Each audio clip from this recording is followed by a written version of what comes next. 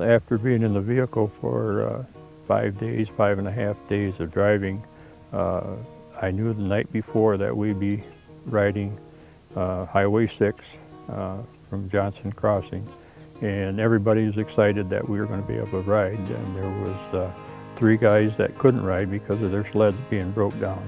So it ended up there was only 6 of us that actually made the ride. After being paid a visit from man's best friend, it seems like an omen that we were finally about to be on the trail. 5.5 days in the truck without being on the snowmobile, it was time. One of the best parts of the trip has been the wildlife. Just about everywhere you look, you can see something. This lynx really didn't mind sharing the road with us, as long as you were 10 yards or so away. Well, let's get back to snowmobiling. It promises to be an intriguing day. We've been trailering for quite a while to get up here. We're in the Yukon territory now. I'm looking forward to it. 140 miles, I can do it standing up. 5.5 days off, feels good. Oh, this is beautiful country up here. It's gorgeous. I would love to, maybe even think about moving up here. Hopefully lots of snow and maybe a few moose, maybe a buffalo, I don't know. Hopefully something. That's why I'm here. I didn't come to trailer. I understand you have to do what you have to do, but I think there was a few days that we could have been riding that we trailered, but so be it. We're having a good time and it's a great adventure. They call us twins, like but we're not really twins, because he's shorter than I am. Well, it's a good-looking one. A good-looking one. Raise your Good-looking one's hand. over there. What are you doing over there, Wes? Hey, Wes, he's studying trail conditions. After 5.5 days in the truck with these guys, it'd be great beyond the trail. I think I'll probably just go right off all by myself. Maybe I'll come back, maybe I won't. The anticipation level of all was high, and everyone was ready to have a wonderful ride through part of the Canadian Yukon. Group 1 had traveled this path 4 days ago and had some problems with the trail not being recently opened up, and had to call in for a rescue crew from Ross River. They were less than 20 miles from completing the 150-mile trip. We left Johnson Crossing at 10 in the morning. The first 90 miles was easy. I will say easy. The trail was easy to find. Group 2 had ridden this 2 days ago and easily completed the trek through the Pelly Pass in less than 7 hours. We expected to arrive about 4 or 5 p.m., well before dark, and for once arriving in time for a good meal and relaxation. From what we were told, it was supposed to be a great adventure, which it turned out to be. Oh, the beauty of it was just all mountains all around you, and there was not a quarter mile that was straight. It was all turns up and down, and you never had a straight shot at anything. Nice of it to start snowing, although you can't see all their mountains. Yeah.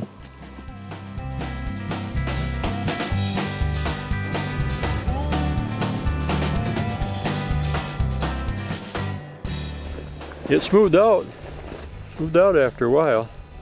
A little rough there at first. But, I don't know, what do we got?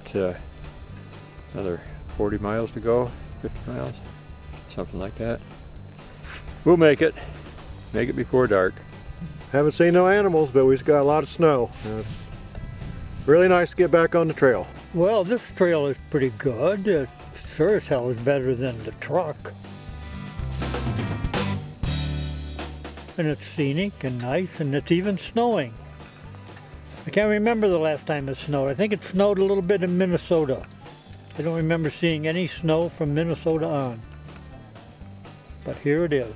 A little bit worried right now. We're missing one. He was right there with us at the last stop, which was only, what, a mile ago? Well, other than that, it's a gorgeous day for a ride. We got a little snow finally, fresh stuff.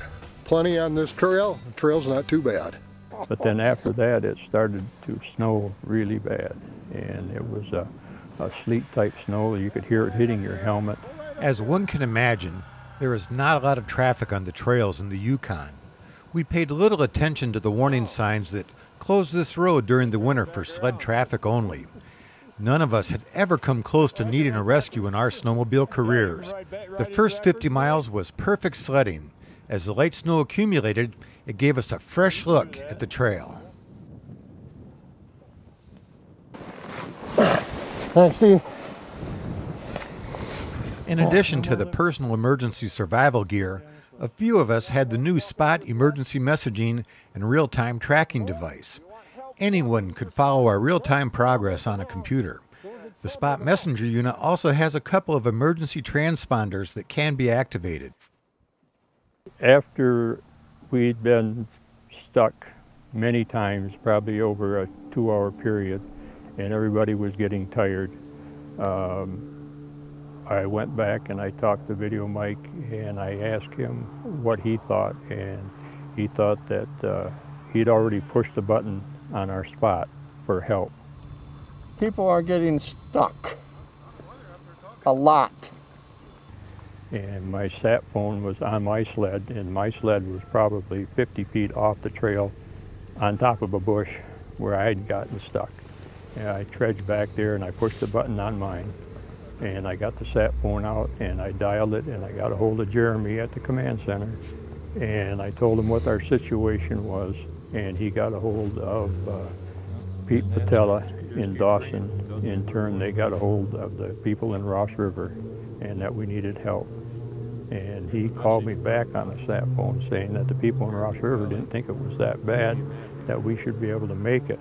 And I explained to him that they didn't know the situation out there, how bad it was, and how bad it was snowing, and that we couldn't see anything, any of the trail, and we didn't know exactly which way to go.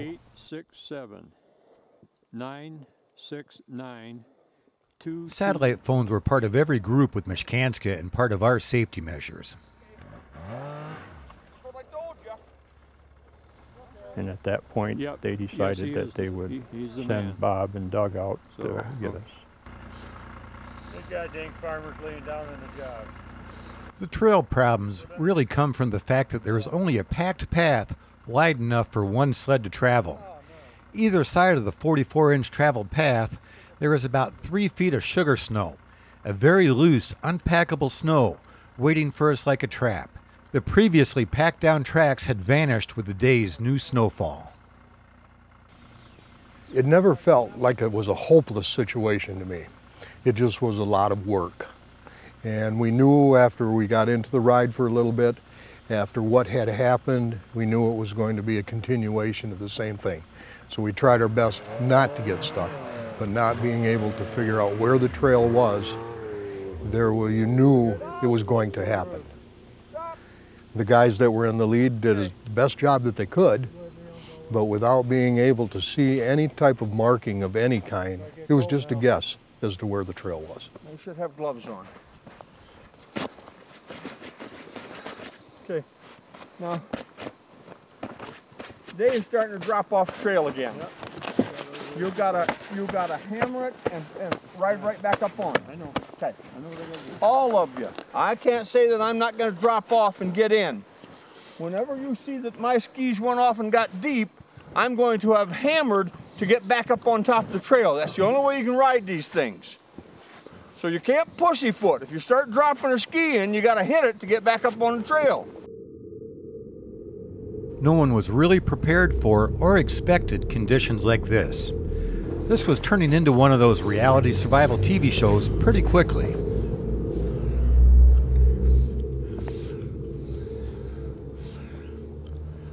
We're 89 miles from where we started this morning.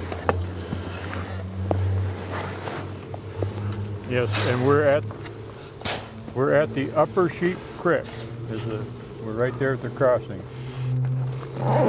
Yeah, right now we went about what, an hour? We went about a mile in the last hour. Okay, bye. They are on their way. I've been out by Manitouage. We got stuck in the trail that hadn't been opened yet, and we made it out. But it was the luck of I don't want to say the Irish, I think somebody was looking over us, the snow god or something was looking over us that night. That's the only other time, and that was dark that night. So, I don't know if we just keep plunging along. Every time we move, we get stuck.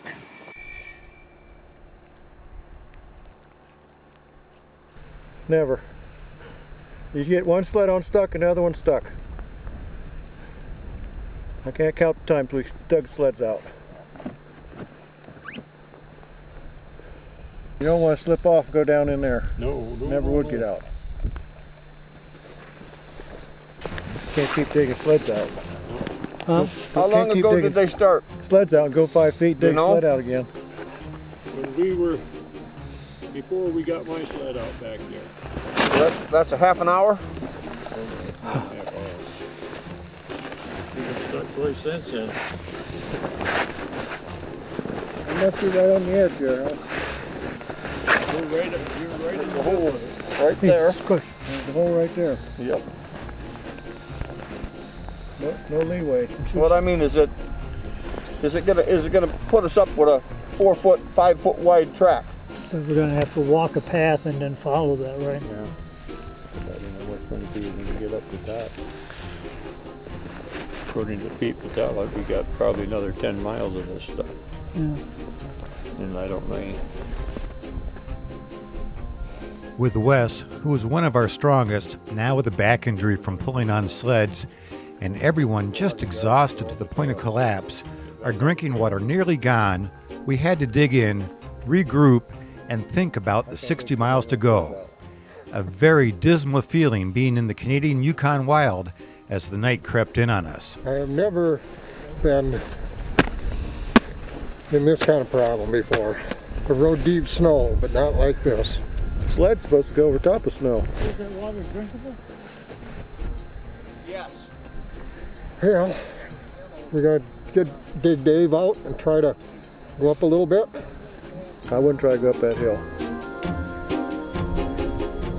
I should be coming from that way. How about if I walk ahead? Dave already did.